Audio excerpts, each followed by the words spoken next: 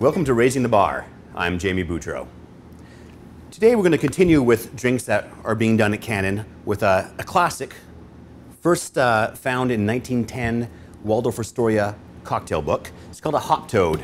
It's a fun, delightful little spring summer drink. We're going to start off with 1.5 ounces of a nice aged rum.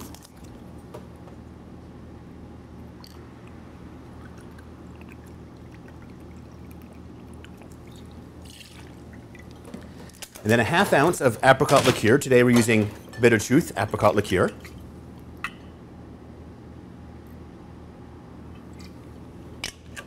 A 1/2 ounce of fresh squeezed lime juice.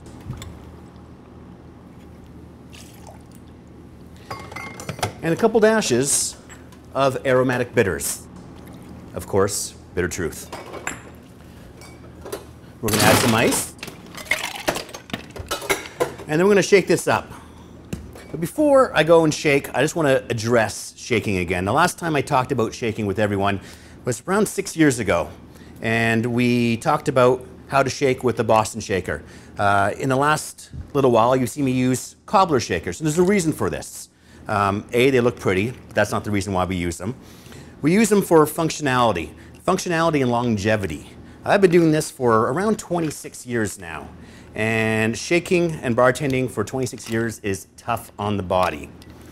The cobbler shaker allows you to shake in ways that are easier on the body, easier on the hearing. When you shake, oftentimes I should say, when you shake with a Boston shaker, you're shaking like this. Especially when you have 2 drinks on the go. What's happening when you shake like that is you're using one arm, one shoulder, and you're using that repetitive motion over and over again for years and years. You're going to have some shoulder wear. The other problem, and this is the bigger problem that most bartenders don't think about, is when you're shaking like this, you have this loud crashing ice right next to your ear. And take it from someone who's been doing this for 26 years, you'll start to lose your hearing in that one ear. So here's the beautiful thing about the cobbler shaker, is it kind of forces you to shake up front, and it forces you to use both shoulders, and keeps the sound away from at least one ear and both ears.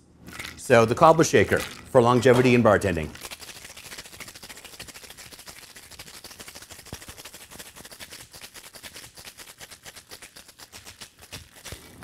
So you notice we still shook hard.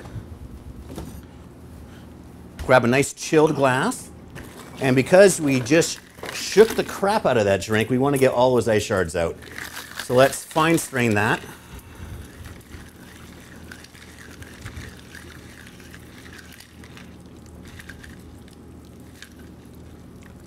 To our beautiful glassware.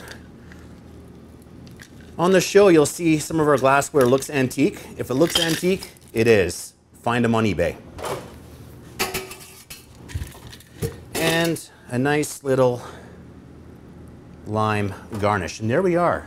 1910 Waldorf Astoria, the hop toad. Santé.